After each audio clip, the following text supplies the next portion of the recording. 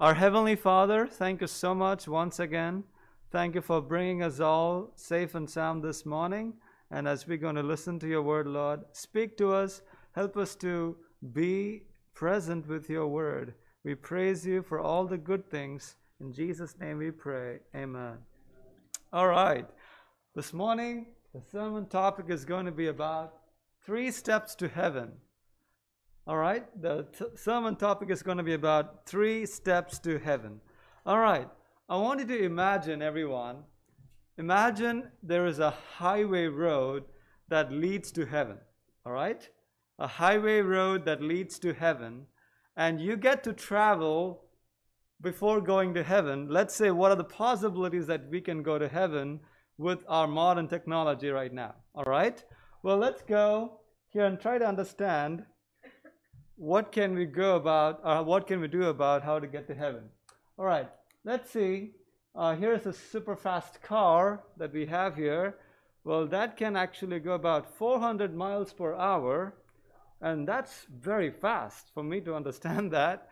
And that's a sports car, and it can travel like miles per hour, and you can reach moon if you travel about 400 miles per hour in 20 months.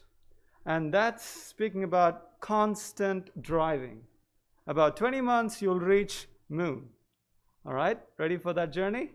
All right, and the next one, here's a super fast train. It's called a bullet train, and that can travel about 500 miles per hour. Or even sometimes it goes even to 563 miles per hour. And that can go very fast as well.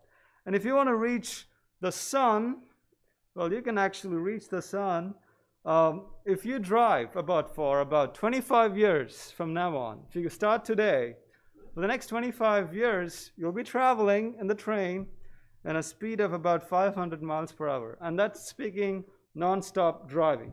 Wow. Can you imagine that? All right, the other one is this Airbus. Well, you can actually fly in that Airbus for about 700 miles per hour, and you'll reach the nearest fixed star in the universe about 400 years. So I was researching this morning. So it takes about 400 years to even go to the nearest star if you want to go in this Airbus. But if you take a jet plane, it's a different thing. But you'll still need to travel at least 100 years if you go on a jet plane. That travels about 4,000 miles per hour. Well, there are fastest transportation modes that you can go, but this is just speaking about the starry heavens. But there's something beyond the starry heavens. Jesus is not in the starry heavens where the sun, moon, and stars are. And that's where we can go further west. We can't go any further than that. The Bible mentions who will not go to heaven. Oh boy. Is it a good news or a bad news? I'll begin with the bad news. How about that? And then I'll bring the good news. The Bible says who will not go to heaven. Maybe I'll turn off this light. Okay. This one, Uncle? Yep. All right. Is that better now? All right. Somewhat better. Okay. All right. Let's talk about who will not inherit the heaven. Because the Bible says nothing bad is going to happen to them. The saints will be safe and sound, right? The Bible mentions in Isaiah 59 verse 2, sin separates us from God. And the Bible also mentions in Galatians, if you go with me to the book of Galatians, chapter 5, the Bible mentions who will not inherit the kingdom of God. Galatians chapter 5, verses 19 to 21. I'm not going to read all of that, but I'm just going to hit the main highlights. Galatians 5, 19 to 21, the Bible mentions, now the works of the flesh are manifest, which are these. The list is there, all right? And then the Bible mentions in the verse 21, after all the mentioning about the works of the flesh, the Bible says, such things shall not inherit the kingdom of God. Murderers, drunkenness, envy, strife, murder. So it's all about, a nutshell, sin, right? All this is nutshell in sin. Adultery, witchcraft, lasciviousness, uncleanliness. So anything that breaks, anybody who breaks the law of God, sin separates them and they won't inherit the kingdom of God. All right, then, who will inherit the kingdom of God? All right? That's the message this morning. The Bible mentions God is beyond the starry heavens. The verse is down here. But the Bible mentions that God is beyond the starry heavens. Paul said, I know a man in Christ. Don't ask me who is he, but I know a man in Christ. Such a one is caught up to the third heaven. So Jesus is not in the starry heavens. The first heaven is where the atmosphere is, where the birds fly, the sky, and everything. The second heaven is where sun, moon, and stars are. The third heaven is where God himself dwells. So we can even go there. The furthest a man can go to the nearest fixed star, or they can go to the land of moon and then come back. Most of the times they don't come back, but that's all they can go to do. But Jesus is beyond. The Father is beyond the starry heaven. How can anyone go there? Well, that's the question we're going to learn today. All right? 3 steps that we can go to heaven. And how do we prepare ourselves that we can be there in heaven? Amen? All right. Who can go there? I was asking this question. Who can go to heaven? All right. The Bible says people who are having freedom from sin. That's the only answer. All right? People who are having freedom from sin. Revelation mentions about that very clearly. Revelation 7:9 says, behold, before the Lamb, clothed in the white raiment. So which means people who want to go to heaven, they'll be pure before God. They'll having white raiment, pure, sinless, right? Those are the only people who will be going to heaven. It says, clothed with the white robes and palms in their hands.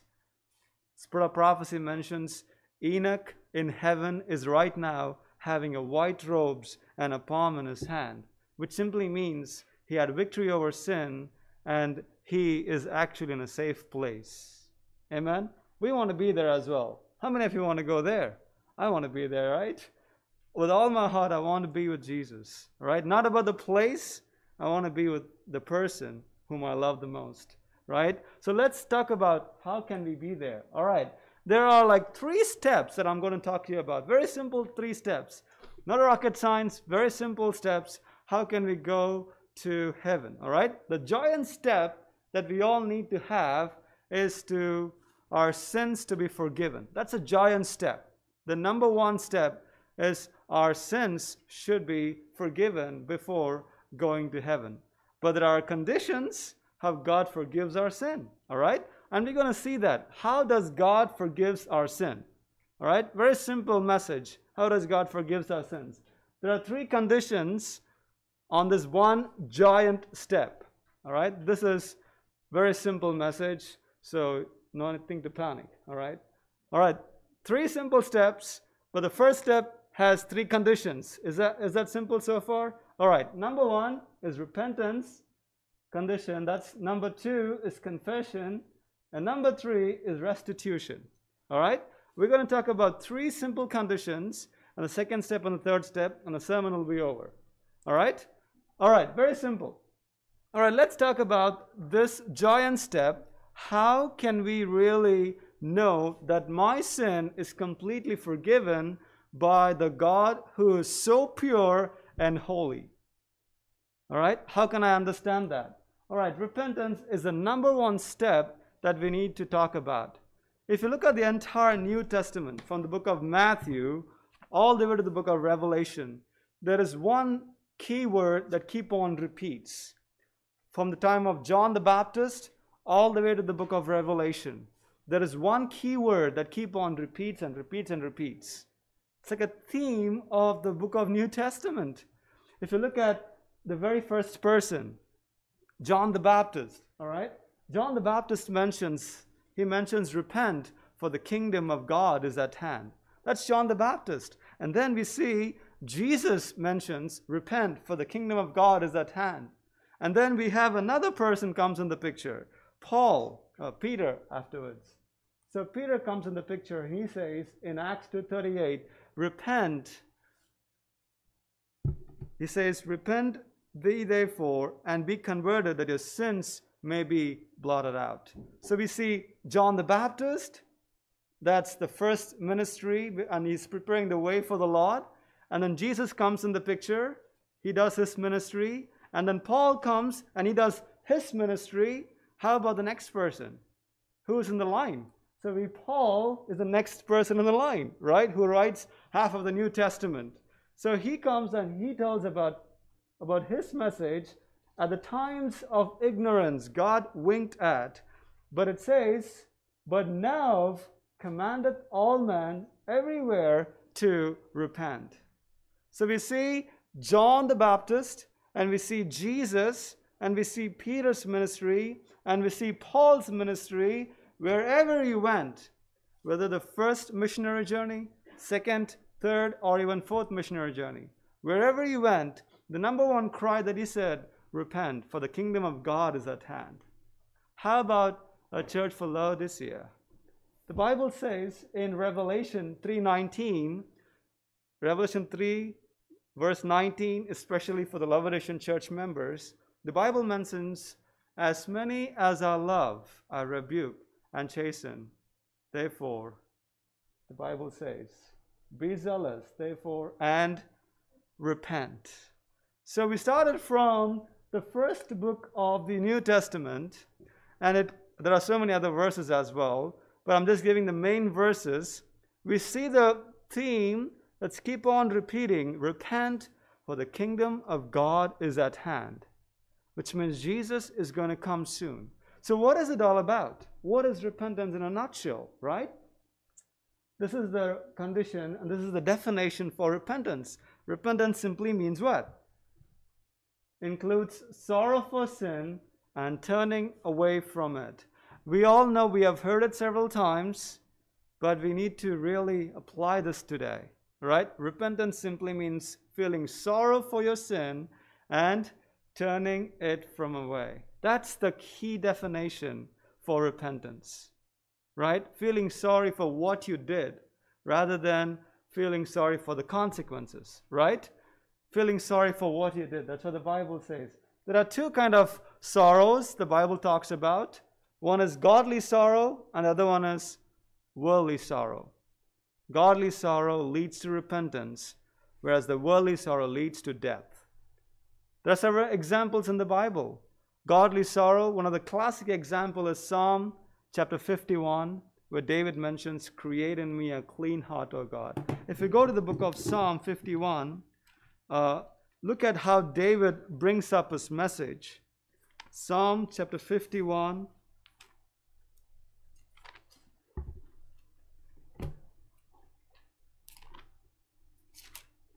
Psalm 51. He mentions like this. If you look at all the starting of every verses that you see, Psalm 51 verse 1, have mercy on me. Verse 2, it says, wash me thoroughly from mine iniquities.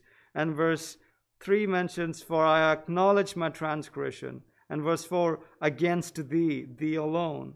And then he mentions, he does not say, God, he's not justifying his sin. He simply says, Lord, I'm sorry for what I did. And that's what he mentions. And verse 7, it says, purge me with hyssop. And then he mentions verse 8, make me to hear joy and gladness. And verse 9, hide thy face from my sin. And verse 10, create in me a clean heart, O God. And then he mentions in verse 11, cast me not away from your presence. Restore unto me the joy of thy salvation. So he keep on mentions. He's not justifying his sin. God, like Eve or Adam. Adam did, when Adam sinned, he blamed on Eve. When God talked with Eve, Eve blamed on the serpent. I wouldn't have done this if you would have not created the devil. Well, on the other hand, David simply acknowledges, God, I'm sorry for what I did. That's repentance. Amen? If you have done anything wrong, if I've done anything wrong, let's repent and say, God, I'm sorry for what I did, rather than giving excuses or justifying our sins. My student came up to me and said, sir, I'm sorry I cheated in my exam, but if you did not give us a pop quiz, I wouldn't have copied. Well, well, that's not what it is, right? You did your mistake. You should have simply said, I'm sorry. There is no buts and ands, right? Simply say, God, I'm sorry for what I did. That's repentance. Feeling sorry for what you did and turning away from it. And by the way, most of these materials I've taken from Joe Cruz. There's a book called 3 Steps for Heaven, but I also personalized this message to myself. So it's dear to my heart. So I want to give credit to him as well. All right, so that's part 1. Repentance is feeling sorry for your sin. But the worldly sin is like Esau. Remember Esau? He sold his birthright, but he was crying with the bitter tears. But he was crying not because he lost his blessing, because he wanted material properties. My friends, don't worry about consequences. Consequences will be there. David cried not for God to remove his consequences, but he cried, God, restore unto me the joy of thy salvation. His main goal for God to have mercy on him, right? Well, that's the first step, repentance. All right, first condition for God to forgive your sins. It is God who actually leads you to repent. Amen? God is the one who tells you, hey, you need to repent, buddy. You need to repent for your sins. He leads you to repentance. It is God's goodness that leads us to repentance. Amen? That's the first condition. What about the second condition? The second condition is confession. It says, whosoever confesses their sins, them shall have mercy. What does confession means? How do you confess? Do you simply pray and ask God to forgive you? Yes, that's one way. But let's ask more definitely. Therefore, being justified by faith, we have peace with God through our Lord Jesus Christ. Confession is, if you've done something wrong with someone else, go to him, whether publicly or privately. All right? Tell your confession to God or to man. Let's ask the Bible. Let's go to Jeremiah chapter 3, and let's read chapter 3 and verse 13. Jeremiah chapter 3 and verse 13. Why do we need to confess? What does the Bible talks about confession? What is the reason? Of course, the Bible says we will have mercy while we confess. Let's ask more about it, right? Jeremiah chapter 3 verse 13. The Bible mentions Jeremiah 3:13, and then we will read Leviticus 5:5 as well. So Jeremiah 3:13 says, only acknowledge thine iniquity, that you have transgressed against thy God. And then it says in verse 15, and I will give you pastors according to my heart, and will feed you with the knowledge and understanding. The Bible says only acknowledge your iniquity. And then God says in verse 14 and 15, I'll give you pastors according to mine heart, and I'll feed you with knowledge and understanding. So when we acknowledge our sins, healing will come to us. Amen? Healing will come to us. My friends, confession is a very hard thing to do. If you have done against God, sometimes it's easy for us to just confess to God, right? How about confessing to our friends? Maybe we have hurted their reputations. Maybe we have hurted their feelings. Maybe we have done something wrong. You can't ask God to forgive what you have done to your neighbors. You have to go to your neighbor and ask them sorry. No buts, no ands. Tell them, I'm sorry. I know how you felt. Tell them straightforward and tell your mistakes. My friends, this is a big, giant step for God to forgive you. And that's the number one step for us to go to heaven. And if we have something against someone else, today is the day for us to go to them and reconcile. Reconcile. I called my friend. I actually stole a pencil box when I was in a school. When I was a schoolboy, let's say about 20 years ago. No, 25 years ago. Long, long ago. So I called him and I said, hey, my friend, his name is Nabil. I called him and I said, would you please forgive me? For what? I took your pencil box. Please forgive me. I wanted to apologize to you. Like, forget it, move on. I know, but it's a little thing for you, but it was convicting my heart that I should ask you for confession openly.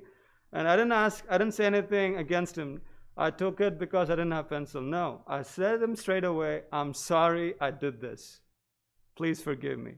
My friends, we need to reconcile. If we have hurt at someone's reputation, go to them personally, privately, talk to them. Because confession will bring healing. Could we generalize a confession? Uncle, I'm sorry for what I did. Well, for what? Right? Let's ask the Bible. Let's ask the Bible. Should we generalize our confession? Let's ask the Bible. Leviticus chapter 5, verse 5.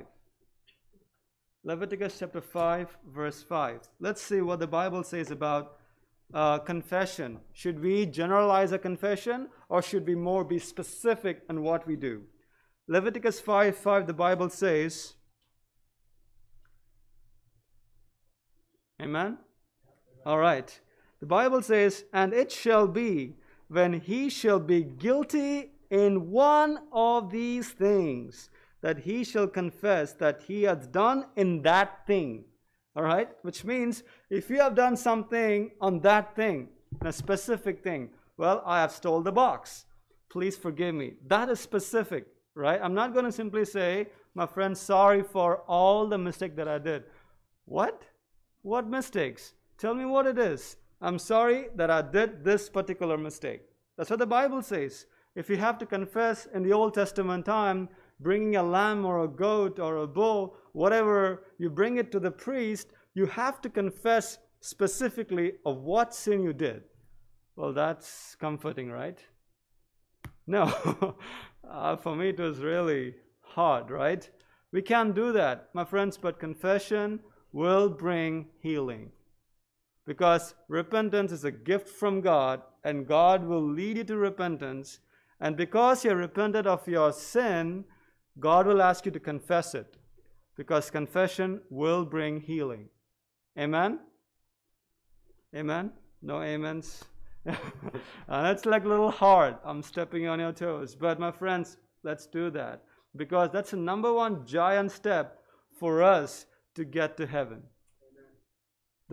Condition number one, repentance. Condition number two, confession. And then the Bible does not end there in Proverbs 28:13. I actually put some ellipses for a reason. All right, let's look at a third a condition for sins forgiven. But before, the Bible says in 1 John 1:9, if we confess our sins, God is faithful, just to forgive us our sins and to cleanse us from all unrighteousness. Let's go to God. Whatever you're having, if it is a private sin to God, confess it to Him. If it is a public sin against your neighbor, confess it to your neighbors. That's what the Bible says in Matthew 5. If you bring your gifts to your God, and if you find any sin in there, go back and confess, and then do what? Come and offer your blessings to God. So that's condition number two for giant step number one. And this one here, the third condition for your sins to be forgiven is this. The Bible says, whosoever confess it, that's the second condition that we read, and forsake. What is that? Yes, we need to confess. That's right. What does that mean to forsake? All right. Forsake them, then we shall have mercy. All right. Mercy, pardon, and we'll have peace of mind. What does that mean to forsake? All right. Forsake, in other words, simply means restitution. I asked my friend to forgive me, but I also told him that please send me your address. I want to send you some money. It might not be much. It's just like $2. But still, I want to send it to you because I took your pencil box and that's the worth of the pencil box. I want to send it back to you. Well, I'm sure that you won't remember everything in your life, right? From your day of birth all the way now. You won't remember everything, but ask God, God, is there something that is really daunting on me, that is really bothering my life, bothering my spiritual life, that I should get rid of it? So forsaking simply means making restitution. That's what it is all about. Making restitution for the past thing that you have done. It's not just you stole some money from someone And then if you really ask him sorry, it's a good thing, but pay him back the money that you stole from him. Amen? That's restitution. That's called forsaking your sins altogether. God wants us not only to confess our sins, but also forsake it. Amen? I'm going to give an example with my dad. My dad hired a contractor. I was in a college at that point of time in India. So my dad called this building contractor. He built a wonderful house for us. For me, I really enjoy the house where I live in India. It's a little house and I liked it. But my dad promised that he would give this much of money to this building contractor. And then the month passed by. My dad did not pay him the money. Like I said, I asked my dad, "Dad, I overheard your phone call. You promised him that you're going to give him 6,000 rupees, which is $100 equivalent. Why don't you give him? It's about 1 month's salary." My dad said, "No, you don't know anything about it. Just go to your room. Like, you need to understand that there are so many cracks in the home. I need to repair it. Dad, at least give him a little portion. Give him something. You don't have to just wipe out everything." And my dad was like very upset with me. And then 1 year later, my dad passed away. I was like, okay. And I can't find him. And I came to this place and I came here. I'm doing my ministry here. I can find that guy. I want to pay him back. I want to pay him the $100 that my dad stole it. I want to do it. But I couldn't find him. What am I supposed to do at that point of time? I want to ask him sorry. I want to pay him the money back. In that case, Spirit of Prophecy mentions your only choice, your only duty to do is to depend on the merits of Christ. You can't do anything about it. You can't find that man. You can't understand where he is in a big country like India. So what you can do is, the only thing you can do is give it to God in an offering way. And I was asking God, I want to give it to you, but not as a normal offering, but this should be something special. So I prayed about it. So God gave me this idea. Why don't you print Great Controversy book in Tamil? And there it is. So here's some pictures that I'm longing to show all of you, right? So I sent $100 to a pastor in India, and I said, I want to print some Great Controversy book. How much will it cost? Well, he said about $2,000. Well, I don't have that much money. Well, I have $100. And Auntie Valerie heard about my plans, and I know Dixfield Church gave me the Christmas money. And then I sent the money, and then we printed about 1,000 Great Controversy book, all that started from the restitution plan. Amen? And then we printed about 1,000 copies, and we gave to all the church members, and we started like a big revival in India, and we gave about 1,000 books to a lot of people. Not only Great Controversy, we also gave, there are some people, mostly like 90% in India, women can't read. They can't read. They can understand. My mom can't read. And there's no point of giving a Great Controversy. So what we did is, we gave her some audio Bible. Well, they can listen to audio Bible. That's what we did. All started from the restitution plan. Amen? So, oh boy, my mask broke. All right. All right. You need to get a new mask for me. All right. So I hope you understood the plan, right? So all started from restitution plan, and we are distributing Great Controversy, those who can read, and we're also giving some audio Bible in Tamil, those who can't read. So this is how that I want to do restitution when my father stole the money. I'm not proud of it, but God did something good even among all these trials. Amen? Thank you, Sister Sheila. All right. All right, step number 2. What is the first step? Giant step is asking for forgiveness. There are 3 conditions of forgiveness: repentance, confession, and restitution. Restitution is the hardest one, really. I can't understand that. It's the hardest process to do. It's a very excruciating pain for me to call someone and say, I stole your pencil box, I want to keep the money back. Well, that's a hard one to do, but we have to do that. The Bible says those who want to have mercy have to confess and to forsake. Amen? Well, that's step number one. Step number two is not a big one, but it is a big giant step as well to do. There is no conditions for that. Straightforward message. Amen. All right. Step number two is born of Spirit. Born of Spirit. Well, you might be baptized, but the doctrinal teachings in the church, you have to go through immersion, you have to follow the protocol. Everything is very mandatory, right? I know several people in my country been baptized, 20 people, 40 people were baptized and they left the church. Like, what's the problem? Because many people got baptized because a pastor might come from a foreign country and they'll give money to get baptized. I'm like, what is happening here? I've seen that in my own eyes. I'm not proud of it, but that's what it is. So that's been not the true way to do it, right? So born of Spirit is not just getting into the water and dumping yourself. There are so many dried sinners go into the water and come out as wet sinners. I'm not talking about that, right? I'm talking about born of Spirit, really have a deep conviction when you have been baptized. Amen? So, born of Spirit, Jesus says, verily, verily, I say unto you, except a man be born again, he cannot see the kingdom of God. I'm sure everybody's born again. But how about being born every day? We need to be born of God every day. We need to have the fresh baptism of the Holy Spirit every morning. Amen? That's what I'm talking about. I'm talking about it's good to have the doctrinal knowledge in our hearts.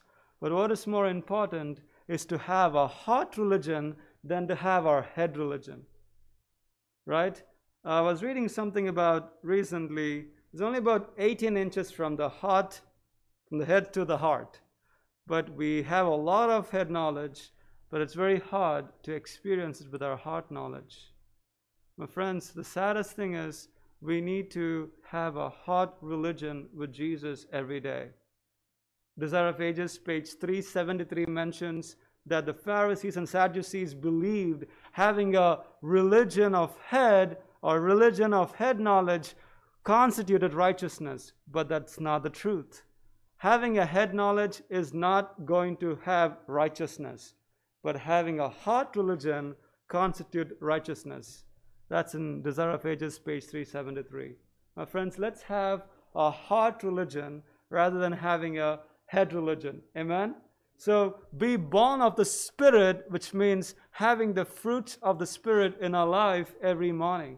And throughout the day, in the church, in the board meetings, and in the prayer meetings, everything. Amen?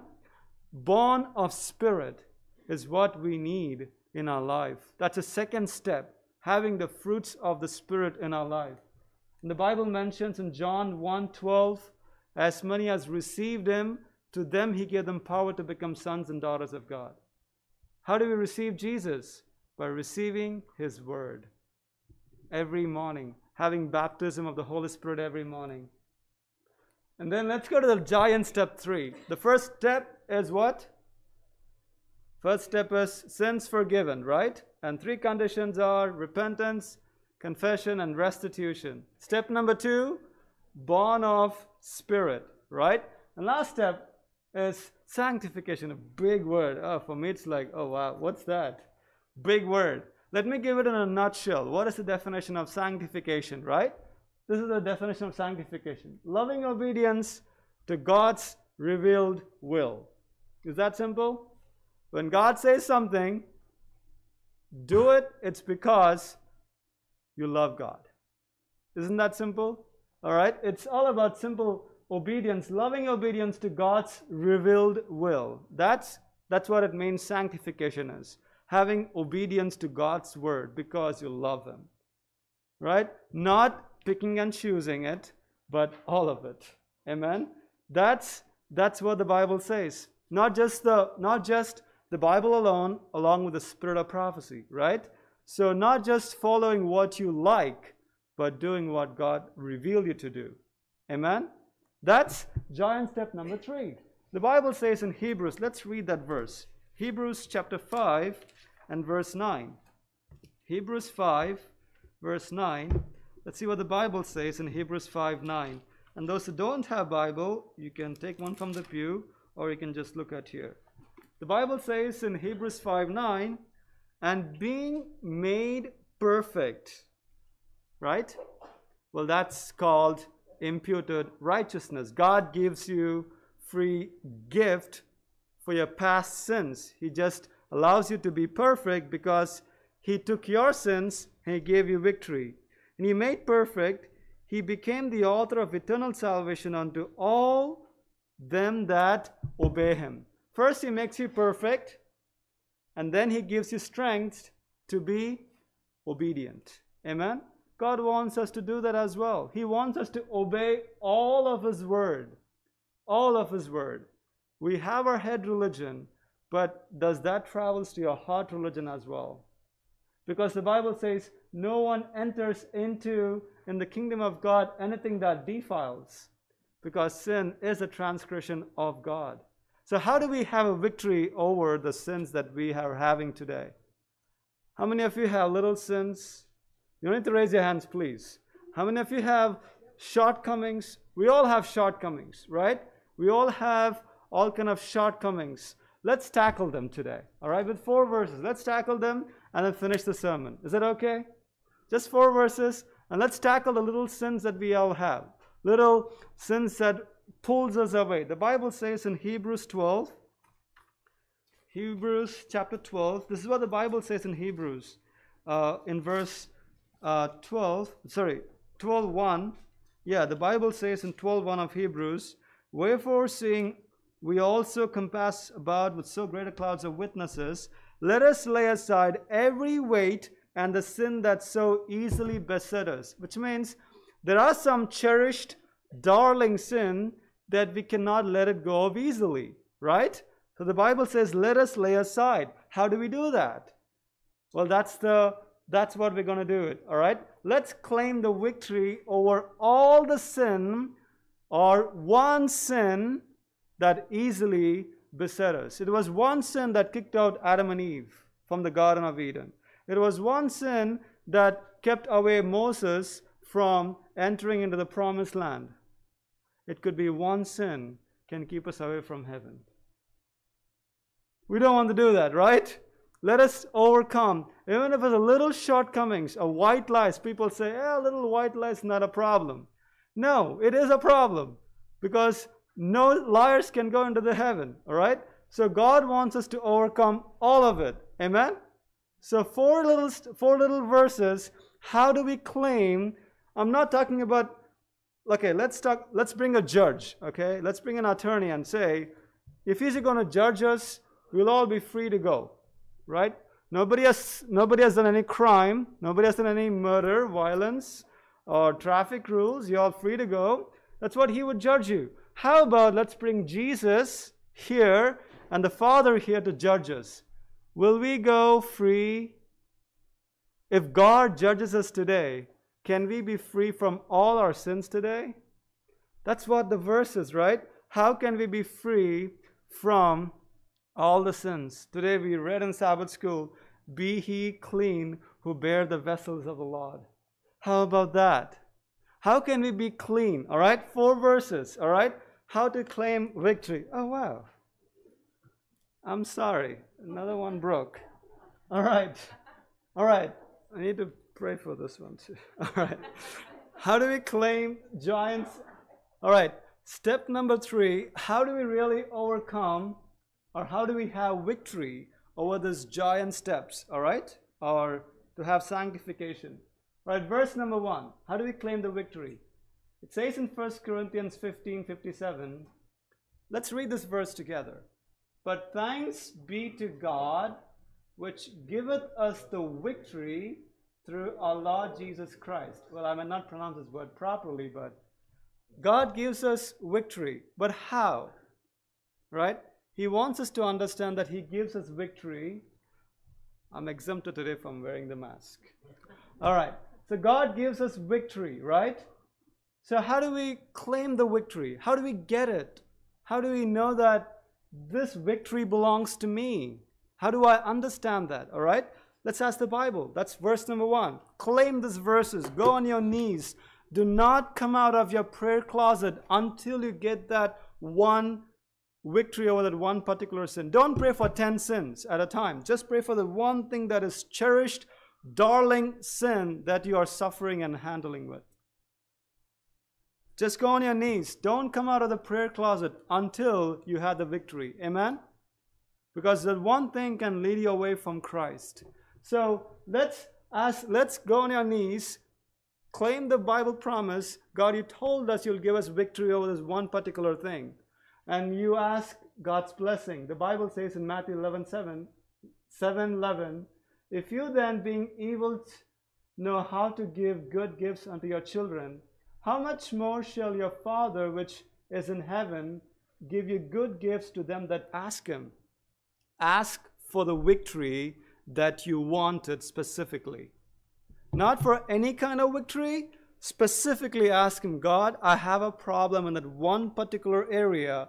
Please give me victory. I had a study contact in Turner. Her name is Nina Joe that I'm studying with. About 10 weeks.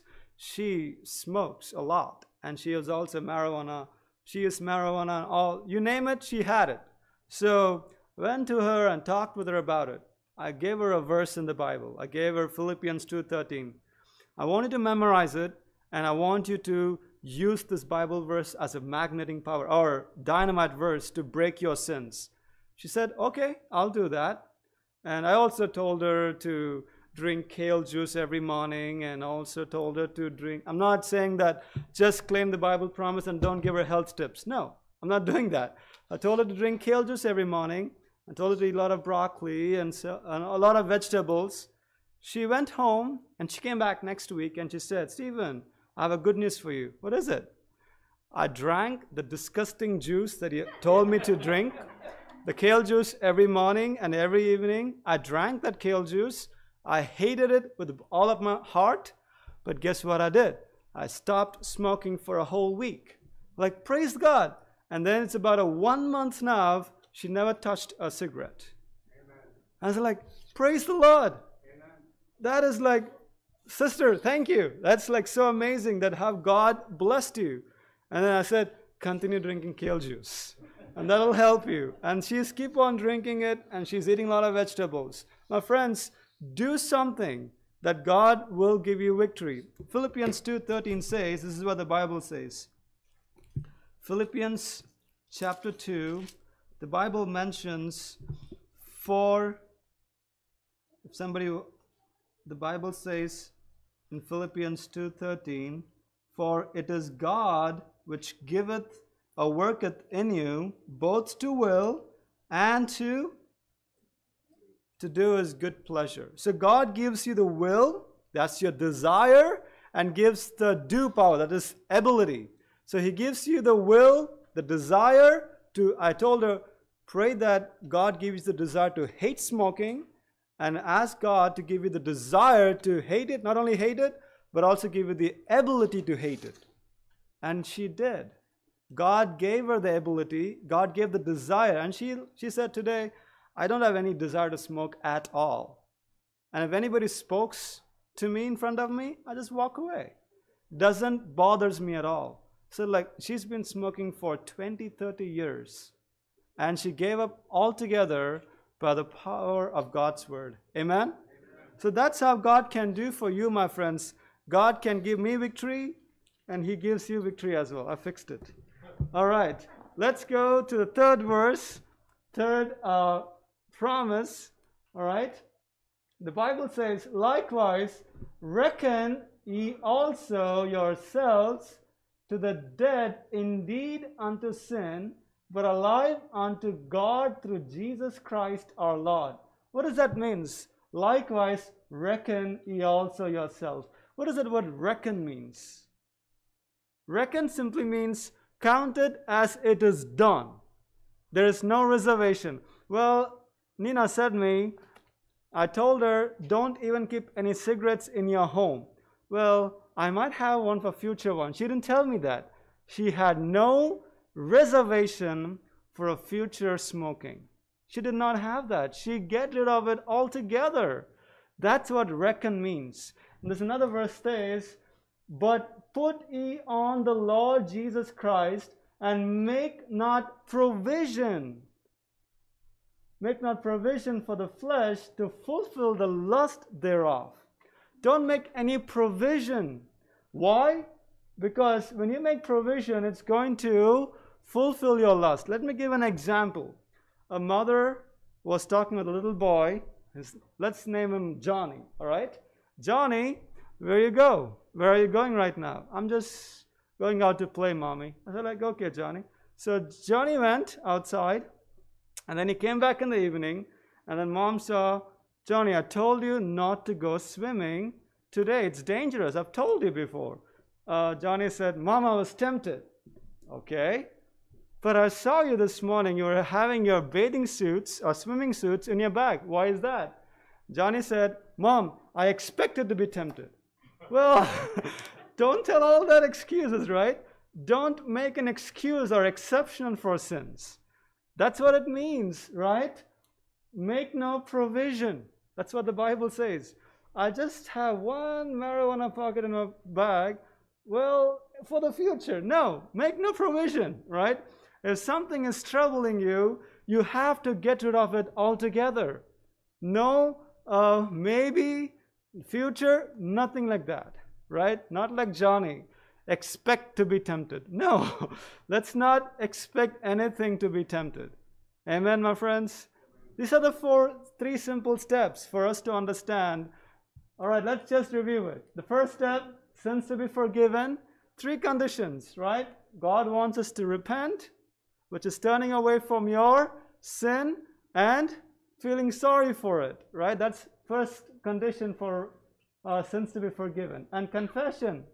Confess to God publicly or privately, or to your friends publicly or privately. Confession will bring you healing, and be specific when we do that. And then condition number 3, restitution. Ask God today, God, tell me, is there something that I need to make it right? That I should make it right with you or with my friends? Please let me know. If you stole offerings or monies in the past, which you do not give to God, God, help me to convict me. What am I supposed to do? Please help me. Help me to restitute it, right? I'm not talking about from the day one that you were born. No, whatever God just puts in your mind, just do that, right? I'm sure there's a lot we have done, but I'm not asking everything. Whatever God convicts you, ask Him, God, tell me what am I supposed to do? And then step number 3, born of Spirit. Holy Spirit should be impressing your heart. This is the way, go in it. This is the way, don't go in it. Ask the Holy Spirit to be helping you to be born of the Holy Spirit every single day. Only when we're born of the Holy Spirit, we can be there with Jesus. Amen? We can have that love, joy, peace, temperance, long-suffering, gentleness, every traits of character of the Spirit when we are born of the Spirit. Amen? And then the next one, we'll have a new life with Jesus. The last one is sanctification. Loving obedience to God's revealed will to you. Whatever God tells you to do it because you love Him. You glad you came this morning to the church? Amen. 3 simple steps that God wants you to practice it. Sometimes, well, even if you forget the protocol, it's okay. Just kneel down and ask God's blessing, right? Sometimes we don't have to go exactly step 1, step 2, step 3. Well, if you do it, it's great. If you don't do it, ask God to help you to do it. Amen. And God bless you as you contemplate on this message. How can we be with Him today? I want to be with Him. How about you, my friends? Our gracious, loving Heavenly Father, thank you so much for this beautiful Sabbath day, O Lord. Thank you for helping us to understand the ways that we can be there with you, Lord. Please forgive our sins, and we have sinned against you and you alone. And may we have mercy for all of our sins, Lord. And please help us to repent and confess, and help us to restitute if there's anything that we are hanging on to our life. And help us to be born of the Spirit every day, that we could be reflecting your characters to others. And please to show us the right path. And we want to claim the promises that you have promised, that ask, it shall be given unto you. Lord, we want a holy life. Help us to live a holy life every day. Help us not to make any provision for lust or for future provision for our flesh, Father. Help us to all live. Help us to, you called us to bear the vessels, but help us to be clean before you. Give us the will, give us the desire to hate sin, and give us the ability to overcome all the sins by your grace alone. Be with us. If anyone is struggling among us with shortcomings, trials, errors, or whatever it is, help us to keep looking to you for motivation and for encouragement, and give us the greatest desire that we could all be like you, and give us the ability to be like you, Lord. Bless us and guide us.